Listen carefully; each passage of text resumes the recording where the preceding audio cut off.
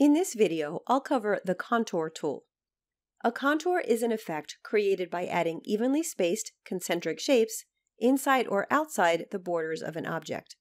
Contours can be used to create interesting 3D effects, such as shading in complex illustrations, or for creating cuttable outlines to be used by devices such as plotters, engraving machines, and vinyl cutters. Contours can be applied to objects, groups of objects, and text.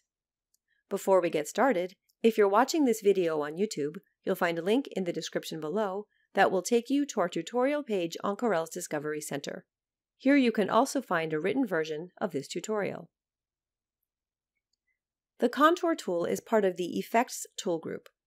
This set of tools can be found toward the bottom of the toolbox and can be opened by clicking the small arrow in the lower right corner of whatever icon is displayed. The contour icon is just below Shadow. There is also a contour docker, or contour inspector on the Mac, which can be opened by choosing Window, Dockers, Effects, Contour. The options here are the same ones that appear on the property bar when creating or editing a contour. When the contour tool is active, if no object is pre-selected, I can click the Object to Contour, and the contour options are displayed in the property bar. If an object was pre-selected before activating contour, the property bar would be ready with contour options.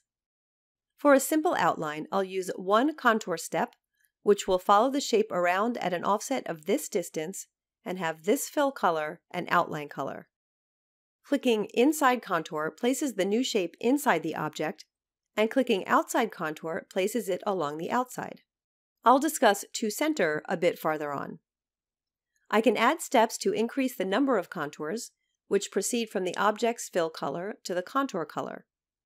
I can change the offset distance, which is the distance between steps, by dragging the fill square swatch, or I can enter the distance manually in the property bar.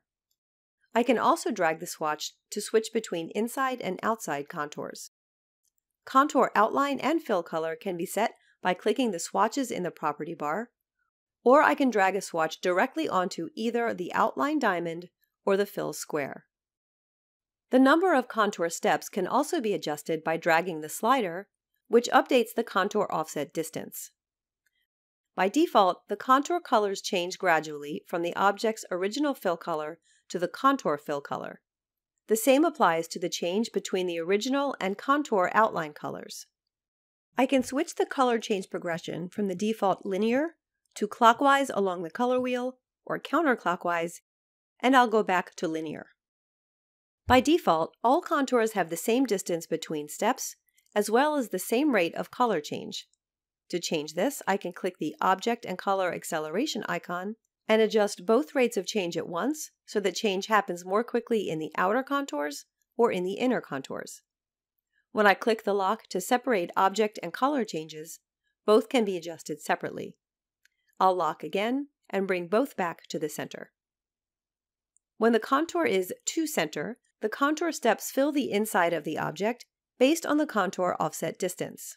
I can still adjust the offset distance and the number of steps, and clicking To Center again will fill the shape based on the current offset distance. Changing the original shape will affect the contours. I'll activate the Shape tool, whose icon is just below the Pick tool, which displays nodes all around the shape. When I adjust the shape by moving nodes, the contours update to fit.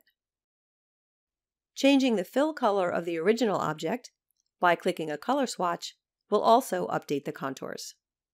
Contours are often used for 3D shadowing or gradient effects, which I can see by right-clicking on the No Color swatch, which removes all outlines.